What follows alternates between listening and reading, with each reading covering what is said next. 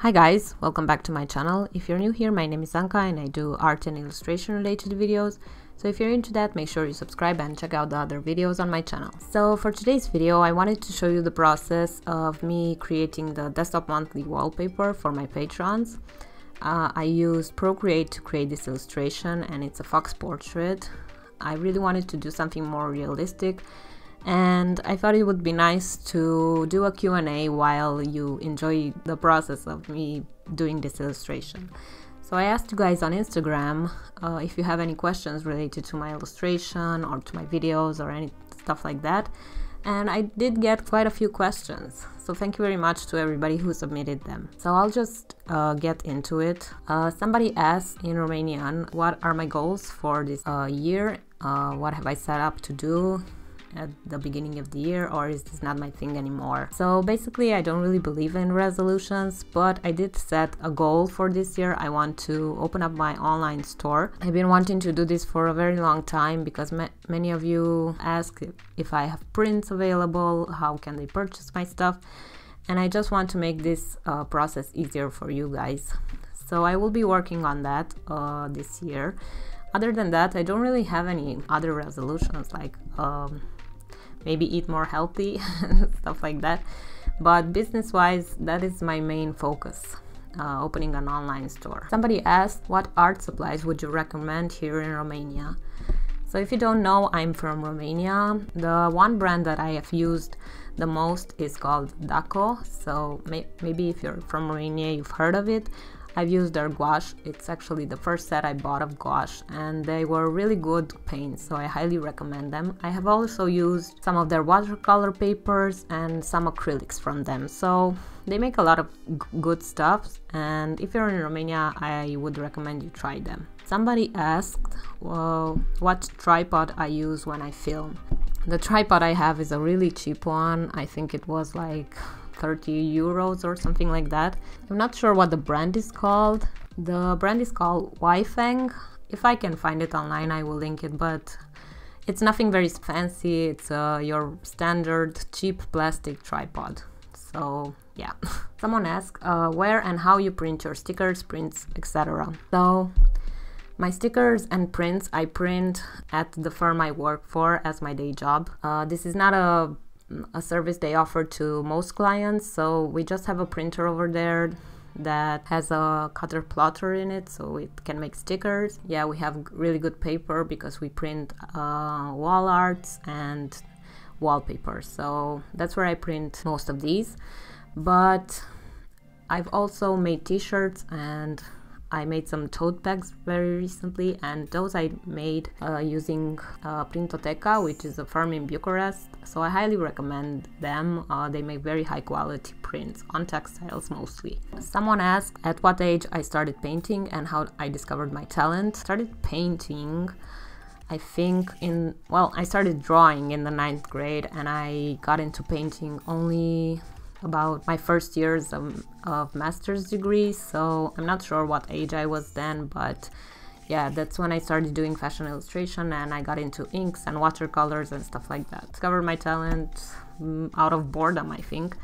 I was sitting a lot at home and I was scrolling through DeviantArt, and I thought, hey, I want to do this as well, and I just started drawing random portraits.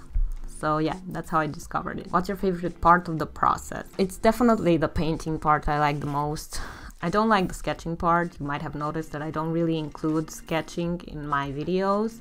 However, I like mixing colors, I like adding colors, adding shades, adding textures to paintings, so that's pretty much my favorite part of the process. However, I also don't like the post-processing part, where I have to scan my drawings and work on them in Photoshop. It takes me a very long time, and I just find the painting part so much more enjoyable and creative. Someone asked, do you also work with clients, companies? What helped you the most to grow both in art and online? I sometimes work with clients. I have some of my regular clients. I have a client for which I do wedding invitations, I do portrait commissions, pet portrait commissions. I haven't really worked with a very big company yet, but I'm very open to that. As far as what helped me to grow both in art and online was to keep creating, to be consistent.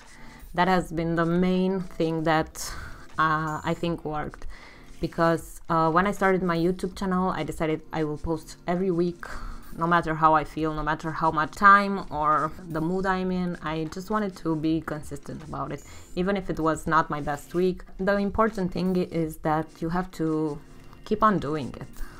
Making art challenges was also helpful in developing my art style, doing Inktober for 2 or 3 years in a row. Drawing daily, basically. That's the main thing you can do to improve yourself and to get more exposure. Somebody asks, this is a longer question. She said, I want to learn to do graphic design and something related. Is it possible to learn digital illustration by myself, or should I enroll in a course? I think it's possible to learn anything by yourself if you have the motivation and you actually want to do it. I pretty much learned Photoshop by myself. I wasn't taught pretty much anything about it in school, so I had to watch tutorials, experiment, and figure it out myself. I don't think you need to go to a design university, although I do think it helps to learn the basic stuff, to learn about art history and stuff like that. However, when developing your own style, that doesn't really come with a course. It's more of a practice makes perfect kind of thing, so you have to work to get to the result you want. So yeah, I hope I answered your question. Somebody asked, when did you decide it's a good time to start a Patreon account? I think this was a really hard decision for me because I wanted to start a Patreon account way back when. But I decided that it wouldn't make sense before I build some sort of community. So Patreon is not a platform where you can get discovered. It's a platform where you can send people from other platforms. So as long as you build a community, either on Instagram or on YouTube or wherever, and you have people that respect your work and would be willing to pay a monthly fee for that, I think that is the right time to start a Patreon. Or even if people start asking for stuff from you and you don't have an online store, Patreon is always a good option. The next question is, what is your favorite thing to create? I think it's pretty much a tie between pet portraits and botanical illustrations. You probably have noticed this, that I do a lot of animal drawings and paintings, and I add a lot of botanical elements to them. The next question is, any advice for people having art block or feeling not good enough? I've had a few art blocks throughout my years. I think taking a 1-week break or something like that is very beneficial, because at the end of that week or of that day, if you just want to take a day, you will want to create something so bad, and even if it sucks, you will probably end up not feeling art blocked just because you want to practice your art. About feeling not good enough, I think it's the same thing. It also helps if you stop comparing yourself to others. I still compare myself to others, but I try to look at my illustrations from a more objective view, because if you compare yourself to others, you tend to imitate their style, and I think it's best to take a break from social media, take a break from whatever you're doing, and just get your head into the paper and start creating. So feeling not good enough is something most artists go through, but if you work, you won't have very much time to think about it.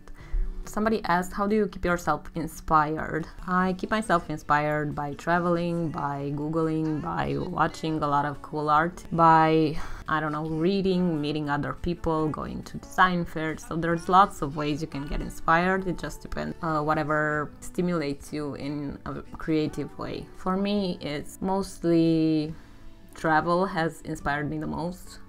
Seeing what other people can do and wanting to achieve that sort of level, of course, in my own style and stuff like that. Somebody asked, who do you look up to?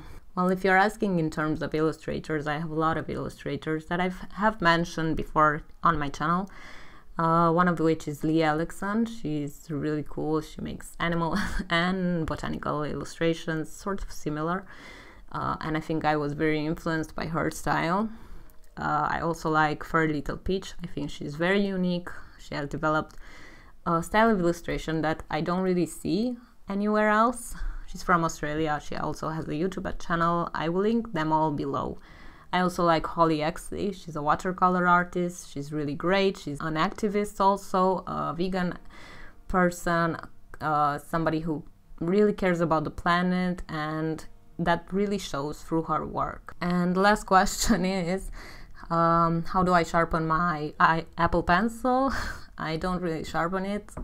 I think that's pretty obvious. You do have an extra tip when you get the iPad, so that's probably the way to sharpen it. So I hope this Q&A was interesting for you guys. Thank you so much for your questions. I hope the answers were pretty interesting. And yeah, thanks so much for watching. And don't forget to check out my Patreon if you're interested in that. And I'll see you in the next one. Bye!